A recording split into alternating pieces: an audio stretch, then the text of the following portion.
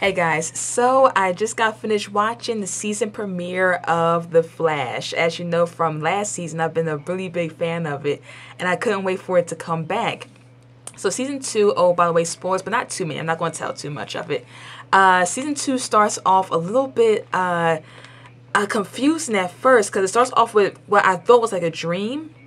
You see everybody happy, and Barry's walking around, and everybody's saying like they're doing really good, but then it fades away, and I was like, okay, wait a second. Last season it was a singularity outside. Don't just jump into this. But then if you have patience and watch it a little bit longer, it clears up, and you see all the things that happens, and it was definitely well worth waiting and watching the whole episode. It's actually really, really good.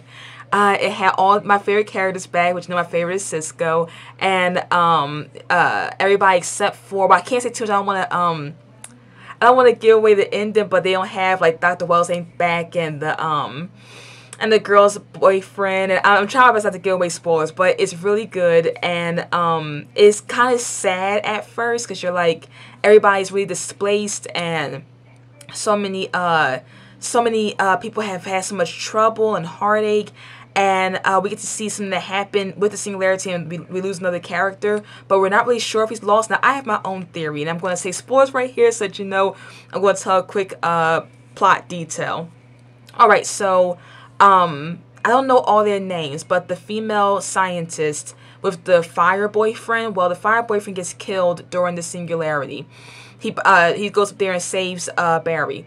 Well, when they get back, I personally think that he's inside of the older doctor. I really do. I feel like if he can merge inside of him, and Barry looked around everywhere and didn't see nobody, I feel like he's definitely inside of the older doctor. And that's just my own theory, but we'll see. I think that everybody from the singularity is coming back.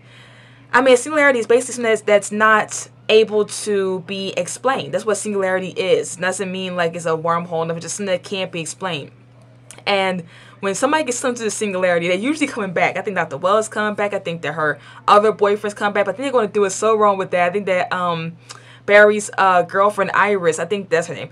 I think that when Iris' boyfriend comes back, her and Barry's going to like finally get into a relationship, finally get somewhere really good. And then they're going to bring him back. It's going to be like, well, I have to be with him because, I mean, I lost him. You know how series are. It can never be like right then and there. But yes, it was a good episode, and I'm not going to say the end, but it's such a beautiful ending. I love the ending.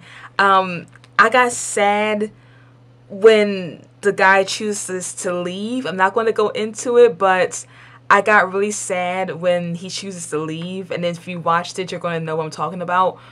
But I understood, and I mean, it was just such a pretty ending. It was such a nice twist, and it's like finally Barry gets to have a win because he's been going through it so much all this time.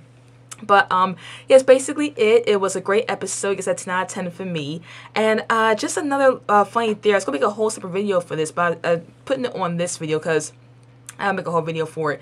But is it just me, or the guy who plays the Flash should be a great Spider-Man? Like, I know it's kind of weird because he's already a superhero, but he's got the body for Spider-Man, like, in my opinion. Like, I would just love to see that because, like, they've been doing Spider-Man left and right, and it's just not working. Each Spider-Man is so douchey. This guy, I like this Flash. I like this guy. I really think that they should make him the next Spider-Man. And I know it's like they've tried it so much, but I really think that'd be really cool. So tell me in the comments if y'all agree and what y'all think about this episode, and I will talk to y'all guys later. Okay, guys. Bye.